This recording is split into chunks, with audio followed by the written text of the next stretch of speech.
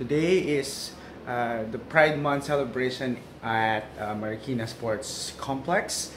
So we are gonna go there, raise our voice, raise awareness to everyone, and I'm gonna be preparing soon. See you in a short while. Oh, hello there, doggy. Hello there.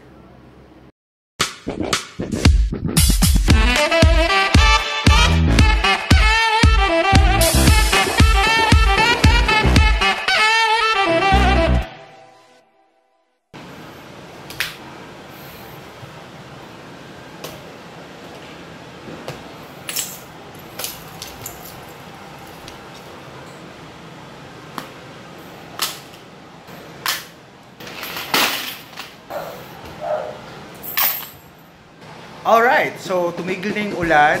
We are on our way to Marikina Sports Center for this year's Pride March. I'm wearing my white shirt with the rainbow flag on it to show support.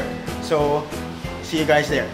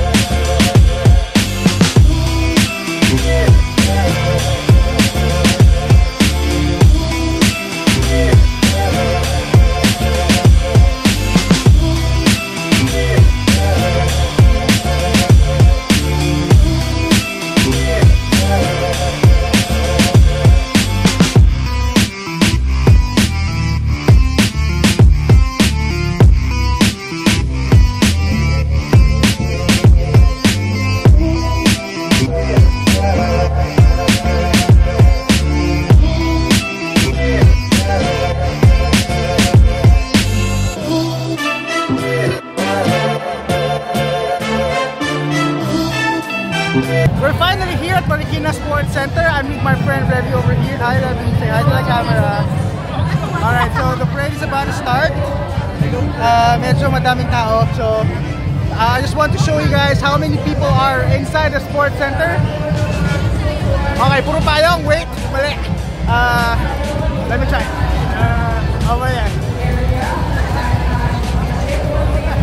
Okay, so we're just trying to find look for our group. Right now na wala kami, don't know where we are. So wait. Okay, ano to? Anong group? Anong grabe ng group to? Baghari. Okay, so still we are lost. We don't know where we are. Okay, see you in a short while.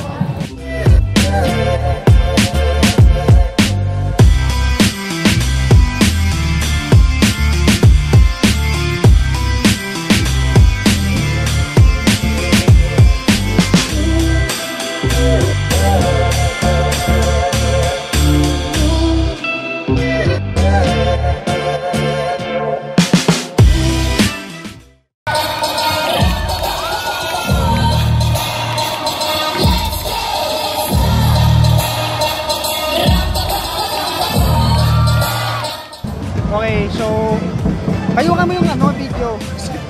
So, hindi pa nagsa-start. Yeah, hindi pa nagsa-start. 5 o'clock na. For some reason, merong commotion sa gate 6. May commotion sa gate 6, hindi makapasok lahat. So, I'm not sure what's the hold up. Inaantok na kami pareho. Mga kasama namin hindi na pinapasok. So, sana magsimula na.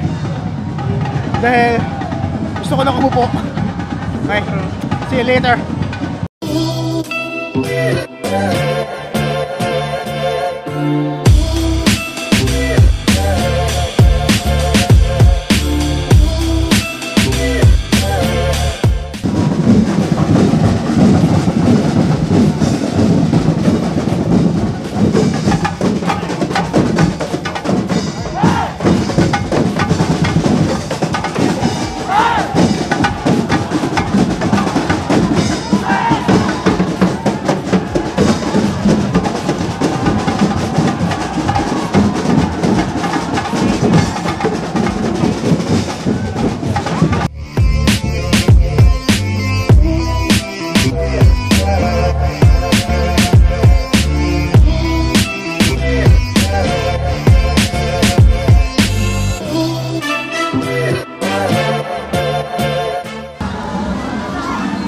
Happy Pride! Asa na sila ano? Ready? Tatakbo sila!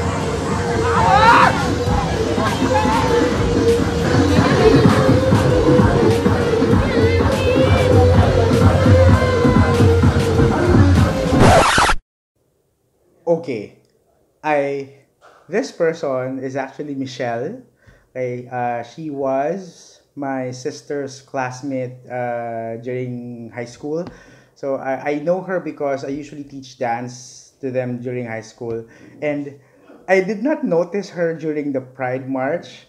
I only noticed that she was there because when I'm editing the video, I heard someone calling my name like, huh? Okay, and then I saw her, and then I realized, oh my God, nagkita kami, and hindi ko siya pinansin. So, I'd like to take this opportunity. Michelle, shout out to you.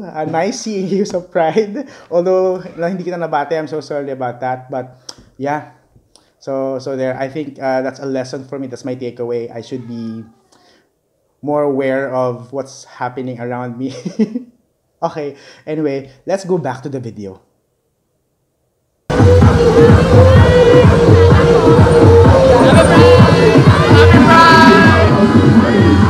Happy Pride!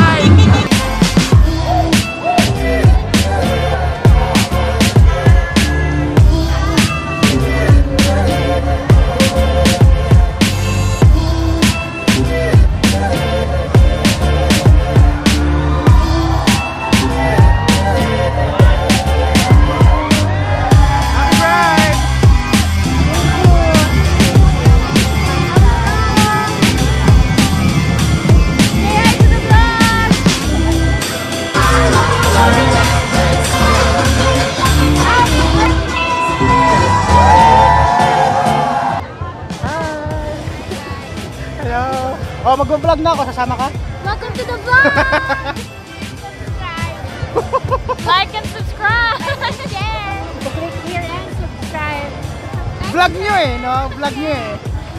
Like and share! Oh, sige na, okay na. No, we just... Like, share, and subscribe! We just came back from the parade. Rain or shine, tuloy pa rin ang Pride. Pero saan nga ba, paano at kailan nagsimula ang Pride dito sa Pilipinas? Let's watch this. Ano nga ba ang Gay Pride? Gay Pride is a positive stance against discrimination and violence towards the LGBTQ community.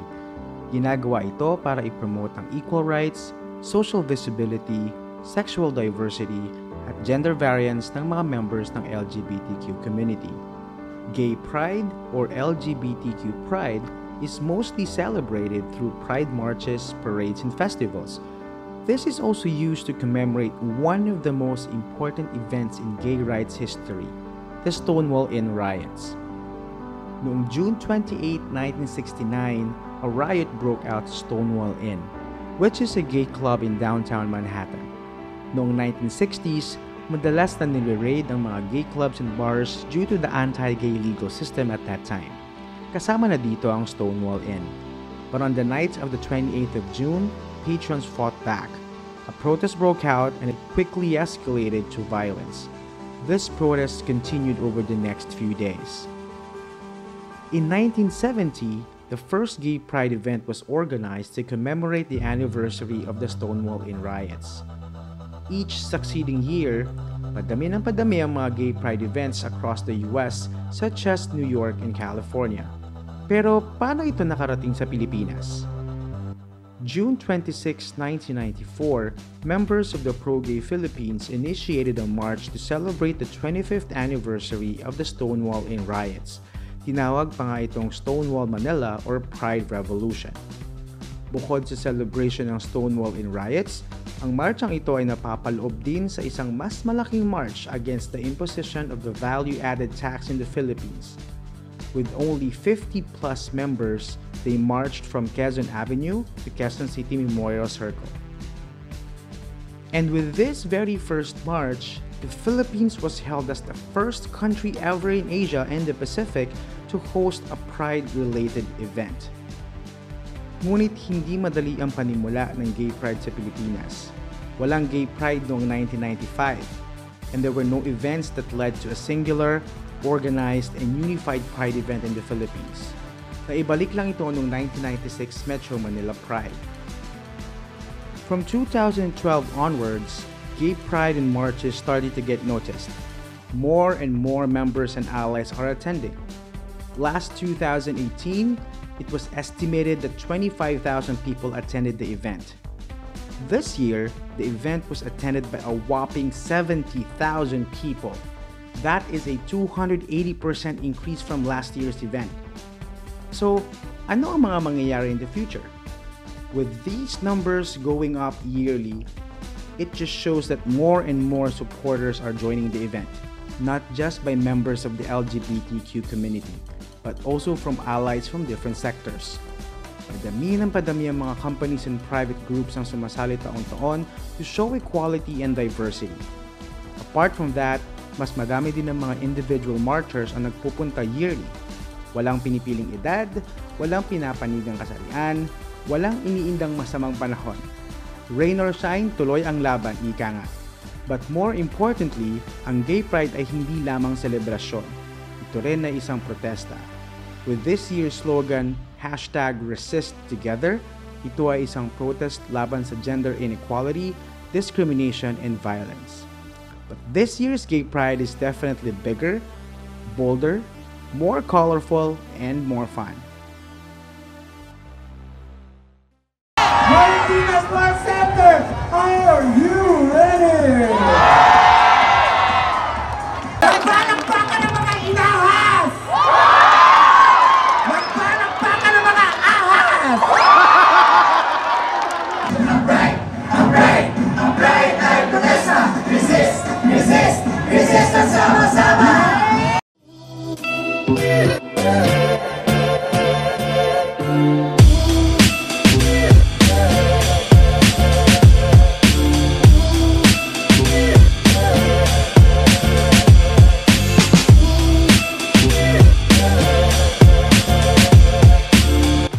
Alright, so I just got home from the Pride March. It's really tiring. I said kanina I'll try to edit some of the videos, pero hindi ko na kaya. I'm so tired. Meron ka pang gagawin bukas. So, I think I'm gonna go to sleep na night. Okay, so I'm editing the videos right now, and overall, I can say that the event was successful, and I believe that more and more people will join the Pride event in the next few years. So I'm really excited. I'm really looking forward to that, and hope to see you on the next Pride. Alright, I'm gonna finish this one so I can upload it already so you can watch it. Before I forget, so if you're not yet subscribed to my channel, please go ahead and click that subscribe button. If you do like this video, go ahead, click that like button. Also, don't forget to click on the bell, ding ding ding ding ding ding ding, so that, oops, parang tango to okay, but don't forget to click the bell button so you'll be notified for new videos in the next few weeks. Alright, so abangan nyo yung next na video. It's still within the series of the Gay Pride month.